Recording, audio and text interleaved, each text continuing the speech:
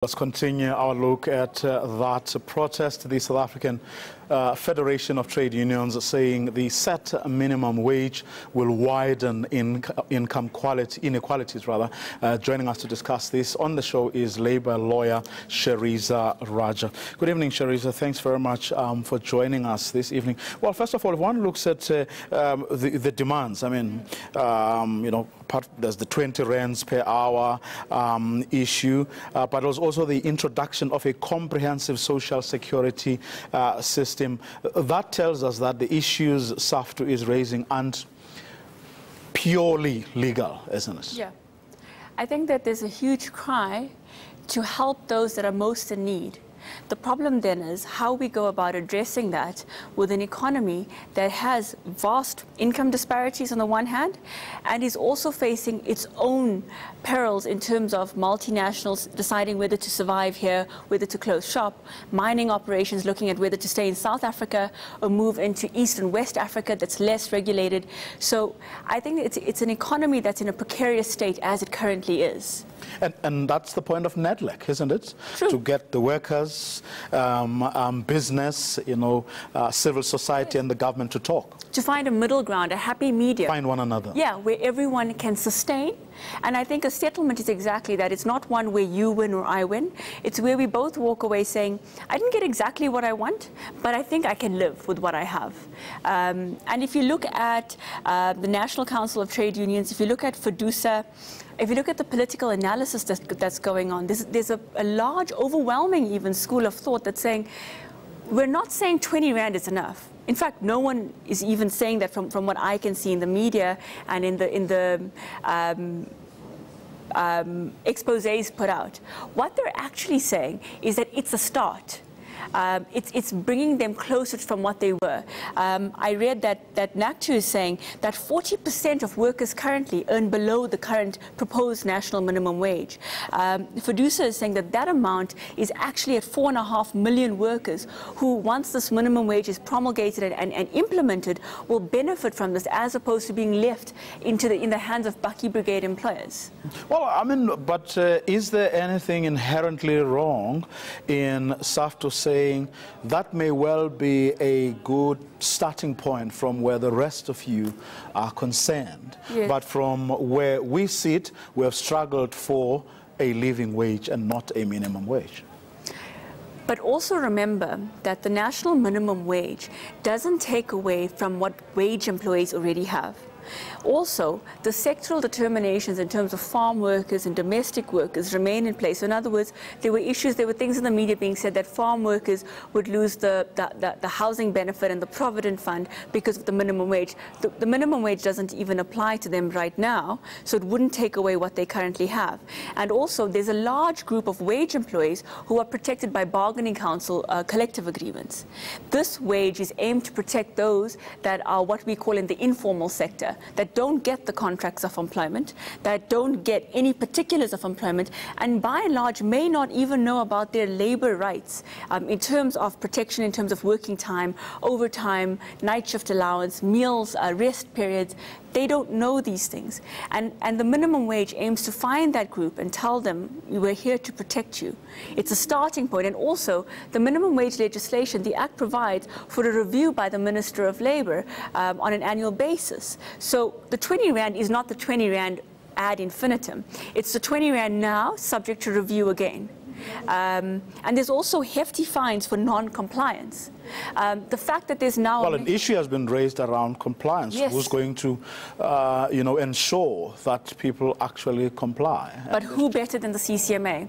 Then trained commissioners who arbitrate on issues around terms and conditions of employment, who are trained in the field of labor law and understand and can assist employees on how to enforce these awards and how to get writs and how to get the money that may well be owing to them. So you reckon that issue too, that of ensuring compliance, is actually taken care of?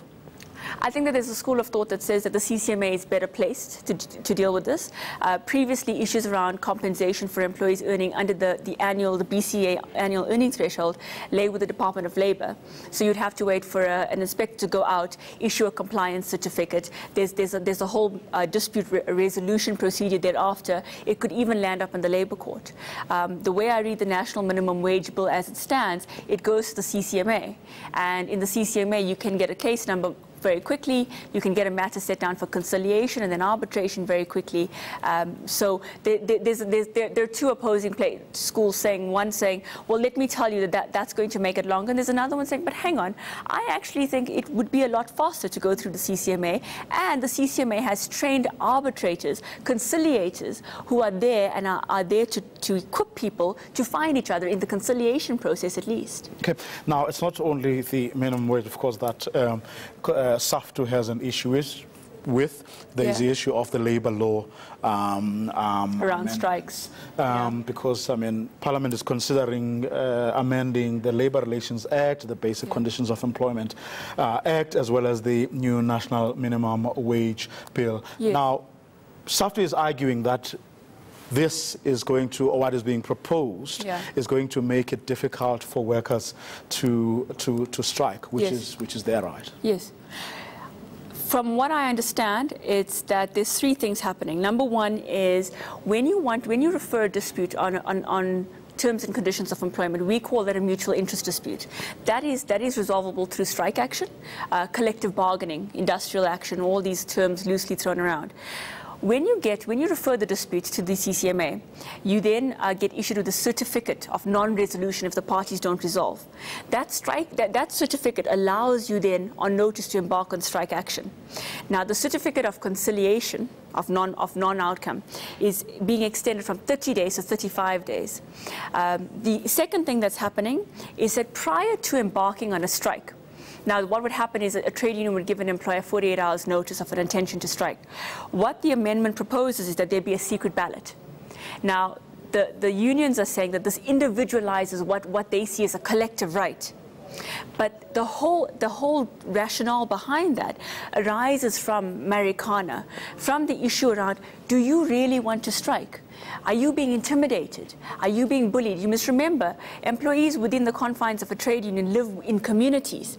How often have we seen, in my time in practice, I've seen very often that employees may well want to come to work because they don't want to go on the principle of no work, no pay. But they live in communities, their families are threatened, they feel unsafe. How often have you heard stories? I mean, as labor lawyers, many of us know that when our clients want to bring in scab labor, they bring them in early hours of the morning and they put balaclavas over their heads because they're so scared to be seen. And these are people who want to work. So all we're doing is, the law is saying, let's look at who actually wants to support the strike. The third thing is the advisory arbitration. Now, the advisory arbitration is something that has come about in various forms, even when the acts were amended in 2015. So this is the second amendments that have come in the space of 3 years. Now, this advisory arbitration says that we're going to get an expert panel. It will be convened before the CCMA, and we will try and find the parties. Now, the outcome of that will be binding unless it's appealed. But if you look at that advisory arbitration, the unions are saying that this is collective bargaining. Why are you involving outside parties in what should be my democratic processes? But the memorandum behind these proposed amendments say all we're trying to do is to find the means for parties to engage in substantive issues underlying your want to strike. So before you get into the no work, no pay, let's try and find what's actually motivating that and unpack that and see if what you're asking for is really unreasonable. And Mr. Employer, why are you not wanting to find them? Let's move the parties closer together. And if any of us have been to the CCMA recently, we know that in conciliation, commissioners mean business. They want to know, what do you want and what do you want? And how do we bridge this gap? How far apart are you really? Now, Is that really a bad thing? I don't know. I'm following both sides very closely, and I want to understand what it is that's prompting this kind of strike action. I mean, it's a massive strike that went on today, and workers are upset and angry, employers are agitated. I don't know how all this will pan out, but I do know that the bill sat in Parliament again, and the last deliberation was on the 19th of April, where all the input from the public sector, the private sector was discussed, and we're now waiting to see what the outcome is. But yeah. well, in that, I mean, there's a couple of things I would have wanted to follow up with you, and one of them was that intimidation doesn't come only from one side. I mean, as our history has proven. Yes, you're right. I mean, workers come from communities, and if there are workers there that may not be so keen to go on strike, they may well be intimidated. But intimidation also comes from employers, right? Where people fear that, you know, if they do go on strike, and they may well want to go on strike, but they may lose their jobs, and it may not happen today, but it may happen next week or next month. But I mean, before I let you go, this other issue, of course, that Saftu was raising today is its NEDLEC membership, given the changes that were made only a year ago, insisting that a federation has to be there in, you know, for at least 2 years. Yes. Of course, there's other things like audited membership and so on. But it does sound a little bit strange. I hear you, but let's look at the parties that are sitting at the negotiating table right now. You have business, you have organized labor, but in terms of organized labor, you have well-established federations that are sitting there with an entrenched understanding of what it is that's going on the ground and how they've applied that over the years. I know that Saftu feels aggrieved that they haven't been given a seat at the table. And it must be recognized that they have embarked on this immediately ahead of Workers' Day. But that being said, it's one thing to say, I want a seat, but it's another thing to also say, well, what are your procedural requirements and why are they in place? And how am I being denied that? How is that prejudicial to me? And why are you motivated to have this 2-year ban, you know? And then the question is, well, is it really a ban, or is it actually an operational requirement necessitating that? Which it must be pointed out, only happened after these unions broke away from COSATU. Well, it was never necessary before. The parties were all clear. Things were so clear. I mean, if you think of how AMCU came to the fore, things have changed a lot since there's new players in the field, and we always welcome change as labor lawyers, you know.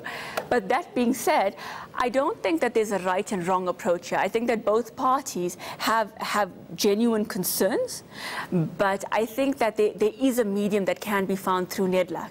And I think if we support it, if we put our inputs in, and we wait for the deliberations, we may well find each other. I would be loathsome to run out and say, all's not well just yet.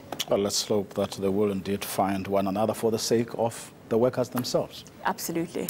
That's what we're going to leave it. Thank you very much for coming through this evening. Sherisa Rajah.